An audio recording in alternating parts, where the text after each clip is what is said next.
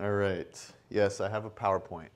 Okay. And I know what you're thinking because pretty much everybody I've told that I'm having a PowerPoint are like, really? You're having a PowerPoint at church? Diane is one of them, and you're one of them.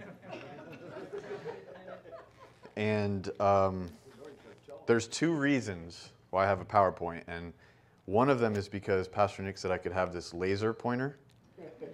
And like, yeah, there we go. You have no idea how bad I want to point this at my son's forehead right now. I'm not going to do that. And the second reason is because what I'm going to talk about today, I feel like is kind of complicated and a little bit of pushing me out of my comfort zone because I'm perfectly fine just being like, hey, repent from your sins, put your faith in Jesus, and then read the Bible and do what it says. But this is kind of going like a little bit deeper. And kind of specifically what it's about is prophecy. And not so much prophecy about the future things, but a prophecy that the Old Testament made about Jesus that came to pass. That is, when I was learning about it, it was just really amazing and just really boosted my faith and it was really exciting actually. So I'm excited to share it with you. So go ahead and go to the next one for me.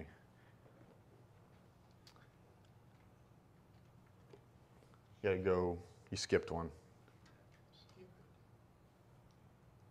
Can you go back up one? You skipped one. Okay, cool. So what can a religious text do to prove that it's from God? Okay. This verse in Isaiah 46 answers that question for me. And it says, "To whom would you liken me and make me equal and compare me, that we would be alike? Remember the former things long past, for I am God, and there is no other God, and there is no one like me." This is it.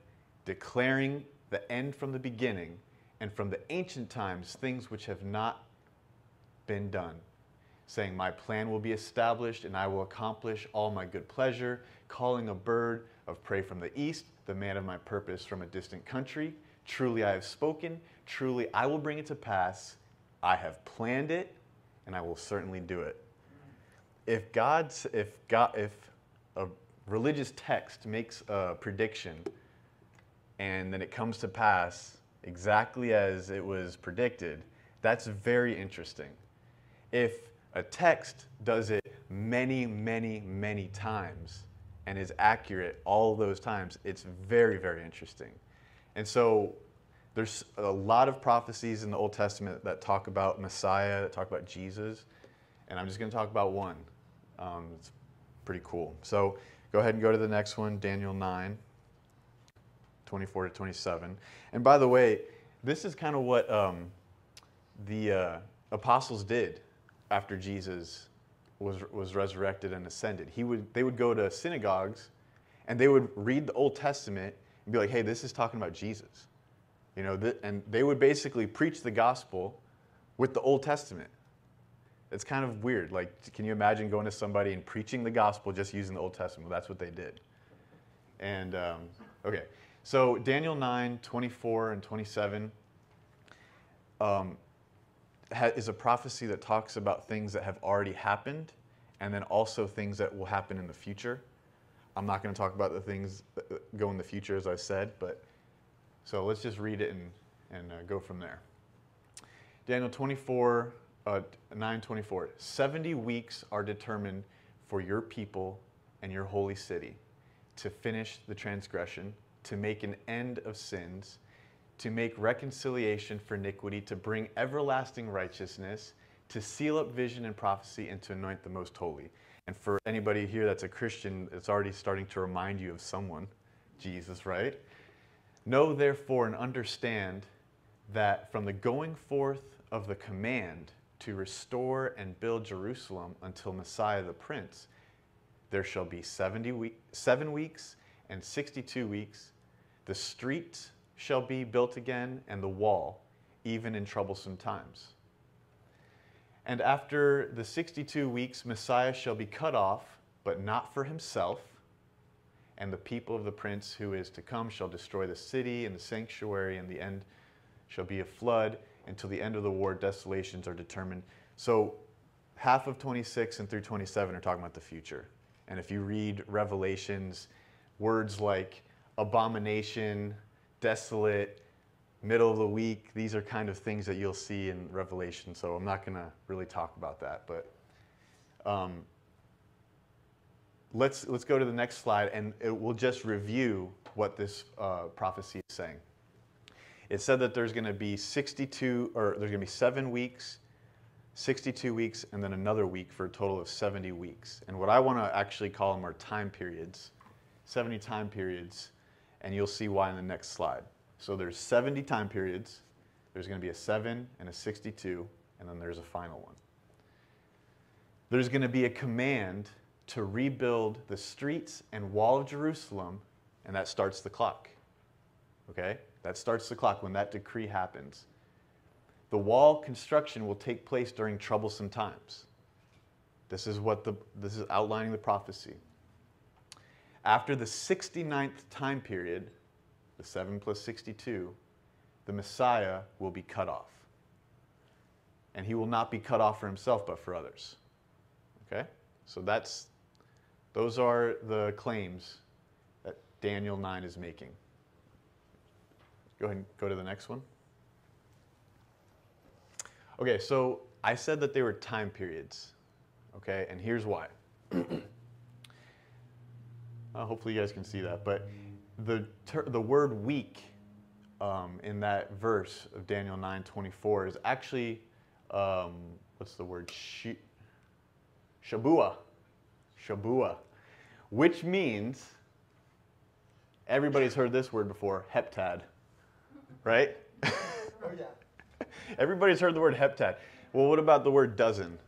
Everybody's heard the word dozen, right? Dozen means 12. Heptad means 7. Okay? So you could go to the store and be like, give me a heptad of eggs. And then the grocer would be like, okay, you want 7 eggs. They wouldn't do that, but that's what they should do. So it's a period of 7. Okay? Period of 7. And when it's used, it's usually referring to a period of 7 days or a period of 7 years. Now, when they interpreted this, they said weeks. They said it's a period of 7. A week has 7 days, so we're going to put in weeks. I think they should have put in heptads. Because, if we look at 69 heptads, that basically means 69 times 7 or 483. So it could be days, but nothing particularly interesting happened 483 days from the decree that I'm going to show you. But something extremely interesting happens 483 years after a decree. Okay, so let's just go with years. Go ahead, go to the next slide. Okay. So when I talked about rebuilding the wall and rebuilding Jerusalem, did anybody here go to like Nehemiah in your head? Okay, and so what about when I said in troublesome times? Did that bring you to Nehemiah even more? Okay. So Nehemiah 2, 1 through 8.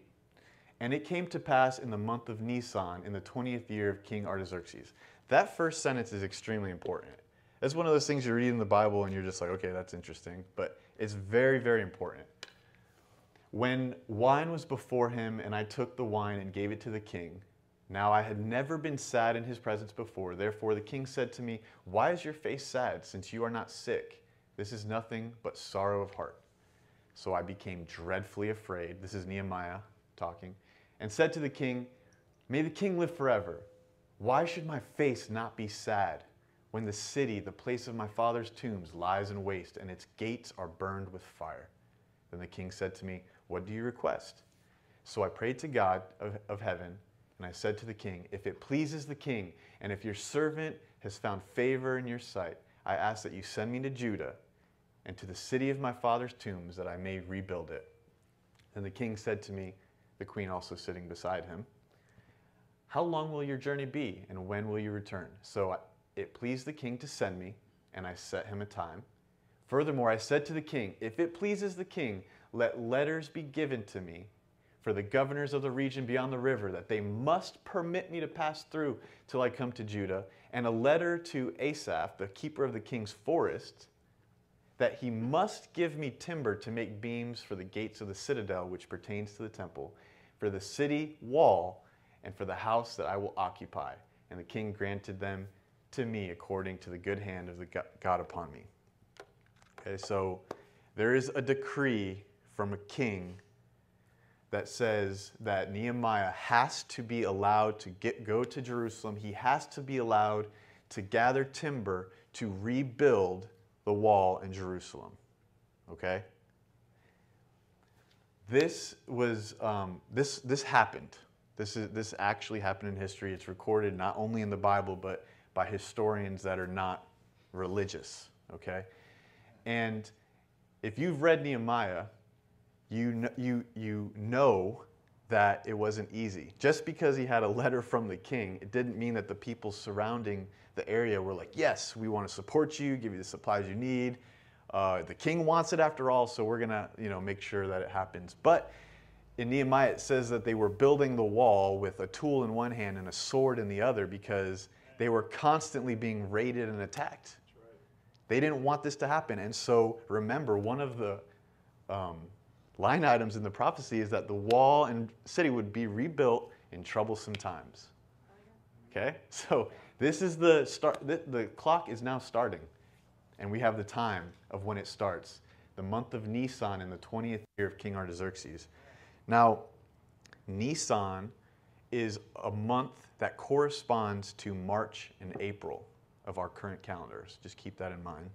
And the reason why it says it's the 20th year of King Artaxerxes is because that's how they kept time back then. Like they didn't have, it's the year 400 BC because there was no sea yet. They didn't know about that. So, if I go to Colorado, if I fly to Colorado right now, I'm going to pick up 2 hours, two or 3 hours because of the time zone change. But imagine if you were to cross borders and go into a different country and it's a completely different year. Okay, because the way they would measure years is by relative to some major event or the start of a king's reign. So the year, it's the month of Nisan, and the year is the 20th year since King Artaxerxes came into power. Okay, so, but we're able to go back because of that information and know exactly what year BC that this took place. Okay, so I have to ask you a question, or a question, that is going to seem really silly at first, but hopefully you'll see that it's kind of important. So go ahead and go to the next slide, and that is, other way. But what is a year? If I go on to NASA's website, there's the URL right there. Oh, man, you can't see it. 365.25 days is a year, okay? If you go to the National Institute of Standards and Technology, I can't see it, but it's not the same as NASA. It's not, okay? And there's a reason for that. If you go to the next slide, you would think that two technology organizations would agree on what a year is. There are multiple years that are used today.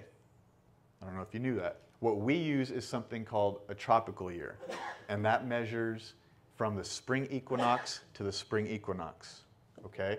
And that's 365 days, 5 hours, 48 minutes, and 46 seconds, or 365.2422 days. Is that what the angel was talking about when it spoke to Daniel?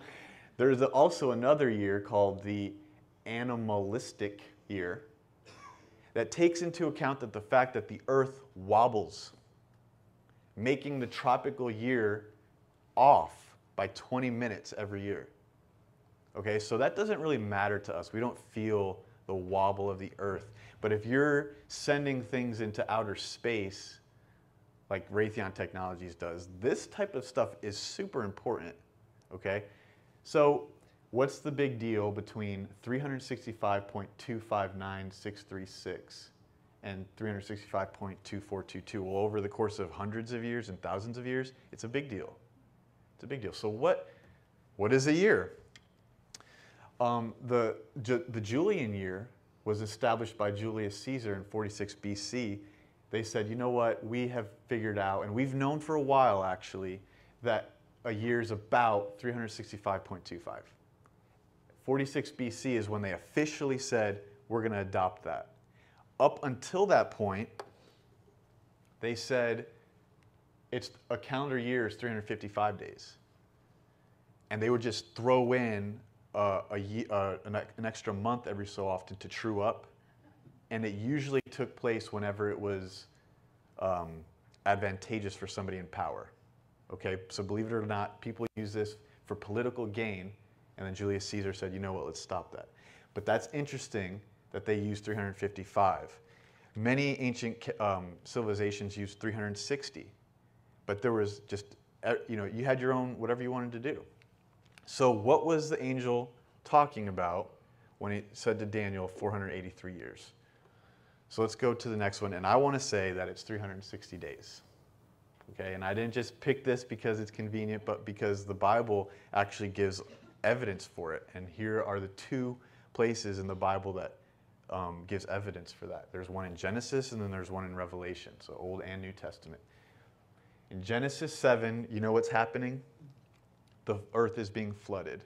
Okay, so Genesis 7:11, in the second month, the 17th day of the month, all the fountains of the great deep were broken up and the windows of heaven were opened. The flood starts. Okay, gives us a specific day. That's weird. Why does it do that? On Genesis 8, it talks about the flood ending. It gives us the day that the flood ends and how many days the flood lasted.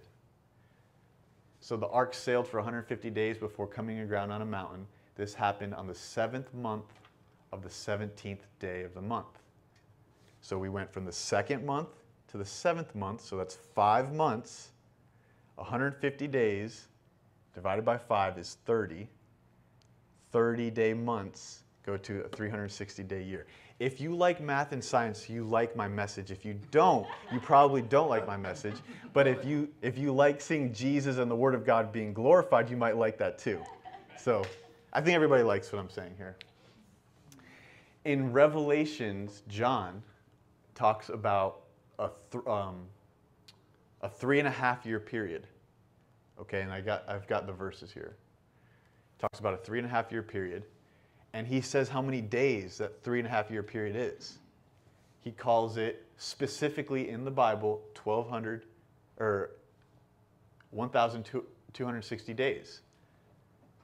That comes out to a 360-day year. If it was 365, he would have said 1278. That's interesting. Okay? So two places in the Old Testament and the New Testament, the Bible is calling, 360-day years. Does that mean that God doesn't know what a year is? That's not the point, okay? But he's for some reason using this. So, go to the next slide. We have a problem here, and that's we're using 365 point something. The prophecy to Daniel is using 360. So what do we do in that situation? We go to something that's common, and that's days. Okay, because we can see the bright sun, it goes down, it goes away, and then we see the sun again, that's a day. That's common. So we can, if you will, convert it to something common, okay? So that comes at 483 years times 360 is that many days. We know when Daniel was around. That's a fact. That's a fact, Jack. All right? We know when the king made his decree. The month of Nisan in year 444 BC. You add that many days to it, where does it take you? March 33 AD. That is so interesting to me. March 33 AD is when Jesus was crucified. That's when he was crucified. And what was one of the terms of the prophecy is that the Messiah would be cut off, not for himself. That is amazing to me. All right? This right here made me just, I was just shaking my head. I was just like, I came to become a Christian because of an experience I had in church. I came to church and I felt God. Nobody preached to me. It was the Spirit of God. But now I'm reading the Bible and finding things like this, and it's just like the puzzle is coming together. It's not just me being crazy and having this experience, but it's lining up, right? And there's so many things that point to God. It's very exciting. So go to the next slide. There was something that Jesus would say in the gospel, and that was, "My time has not fully arrived."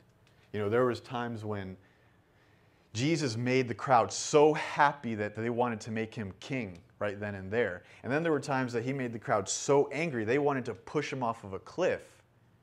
But they couldn't do either of them. And actually, when he was going to be pushed off the cliff, he would just walk through the crowd and they just physically could not get him over the cliff because his time had not yet come. It was not humanly possible for Jesus to be killed before March 33 AD. And he had to be killed, to take it a step further, by crucifixion, because if you want to look at Psalm 22, that talks about how the Messiah is going to die, why the Messiah is going to die, the specifics about what's happening around him as he dies. Look at Psalm 22. So he says, "My time has not yet fully come." And when he goes to Jerusalem, right before, he says, "Go to the city to a certain man and say to him, the teacher says, my time is near. My time is near. I'm keeping the Passover at your house with my disciples." So Jesus senses that I'm about to fulfill the prophecy given to Daniel. And we know that Jesus didn't come to get rid of the law or abolish it, but to fulfill it, and he's fulfilling it. All right, so the last thing that the prophecy has to meet is the next slide. And that's that the Messiah was not cut off for himself. And the wonderful text from Isaiah 53 is, "However, it was our sicknesses that he himself bore, and our pains that he carried away. Yet we ourselves assumed that he had been afflicted and struck down by God and humiliated, but he was pierced for our offenses and was crushed for our wrongdoings. The punishment of our well-being was laid upon him, and by his wounds we are healed. And all of us like sheep have gone astray. Each of us have turned his own way, but the Lord has caused the wrongdoing of us all to fall on him." And one thing that we take for granted, I think, is when we read texts like this that talk about how he was pierced for our offenses, we just are like programmed to think that's Jesus. But if you are a Jew or somebody not a Christian, haven't heard about Jesus, these things are really weird to hear. But when you hear the story about Jesus, it lines up like a puzzle so well. I heard going back to when Jesus asked for the colt to go into Jerusalem, there was a prophecy in Zechariah, I think, that talks about how he's going to come into Jerusalem on a colt. And I heard a story about a Jewish boy who heard this prophecy, okay? And at that moment when he heard that story, he just turned away from God, okay? And here's why. He said, a Jewish boy, he said, if the Messiah is going to come into Jerusalem on a donkey or a colt, it would have happened a long time ago. If the prophecy said that the Messiah is going to come in like a Tesla, then maybe there's something to look forward to. But so he said, if he's coming on a donkey, we missed it. It happened a long time ago. He hears about Jesus, becomes a Christian, and it all starts to align for him. Isn't that amazing? I think that's awesome. Okay, so last slide here.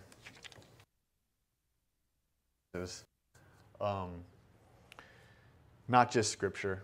You look out into the universe, it points to Jesus. There's so many things. There's things inside of you that point to Jesus. Look at this verse in Proverbs 30:4. Who has ascended into heaven and descended? Who has gathered the wind in his fists? Who has wrapped the waters in his garment? Who has established the ends of the earth? What is his name? Or what is his son's name? What a weird thing to say. And surely you know. His name is Jesus, right? Amen. So this is it, guys. This is the message. This is the end of my presentation. But I just feel like it's so exciting to uh, to look at scripture that point to Jesus and how it, and this pinpoints when he's coming. And there are so many prophecies about God. There's things, metaphors, there's stories, there's things about the tabernacle that point to Jesus that are just so deep and awesome. And I hope that this does for you what it did for me, and that's just really boosted my faith. It gave me a lot of courage to go out and share with people because I'm like, hey, this is the truth, you know? So I hope you liked it.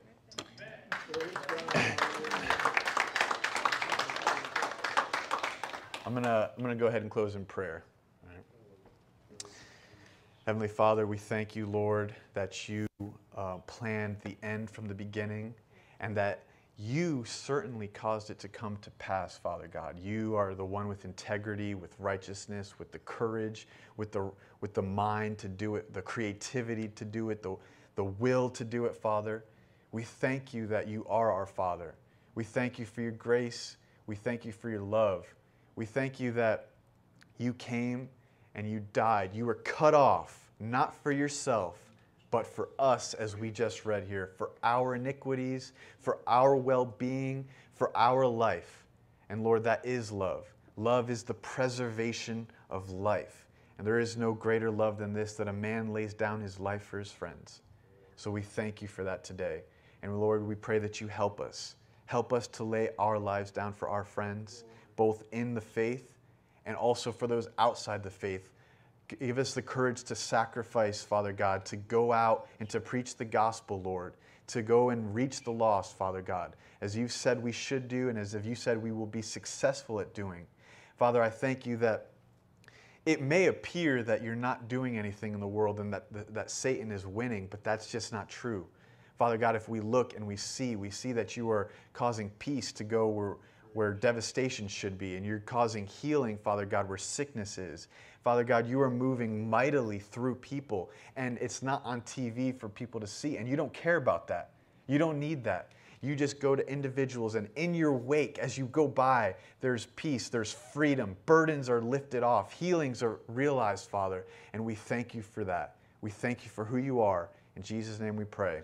Amen. Thank you, Jesus. Amen. Thank you, Lord.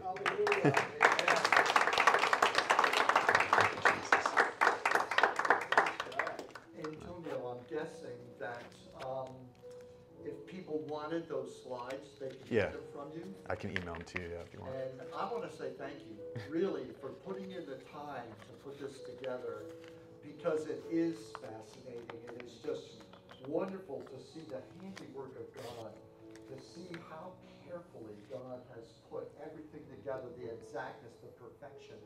And the Bible says that he upholds all things by the word of his power. If he said it, he has done it. And I think God does things like this, not only the universe, but time and history. He lays it out and declares the end from the beginning, Yes, Lord. so that we know in the year 2021, Amen. when he says, I've got you, you know who's talking. Amen. Who says, I've got you. You realize when he says, this is your time, you realize that nothing happening in the immediate moment of history can uproot you from what God has planted you to do. And the day and the hour, I just want to